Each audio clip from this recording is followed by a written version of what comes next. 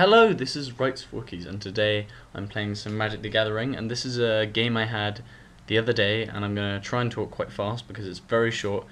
This is an under 3 minute win with Apex Predators, and I think this is just really the best draw you can get with Apex Predators. It was so great. I mean, I got rid of my first hand because I only had 1 mana, although I like the rest of the cards. I really feel that with Apex Predators you need a lot of mana to try and get those big creatures.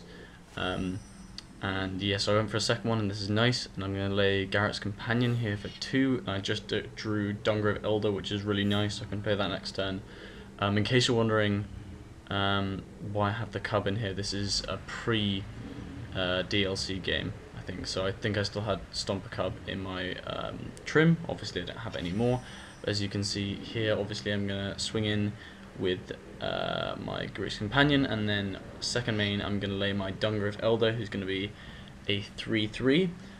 So he's already at 17. I've got 2 creatures up, a 3/3 and a 3/2 with Trample.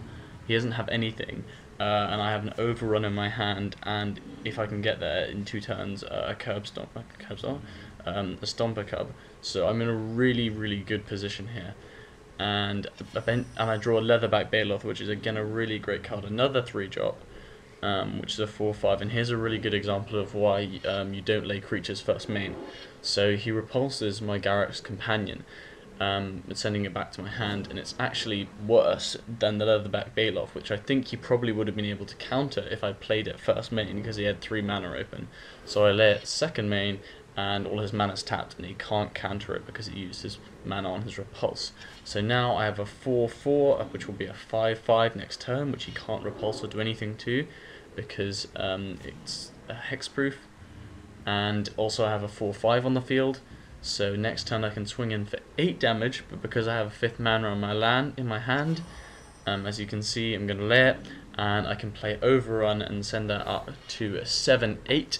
And an 8/8, and all his mana is tapped, so I'm going to hit him for 15 and win. So that's a really great draw with Apex Predators there, win in under 3 minutes.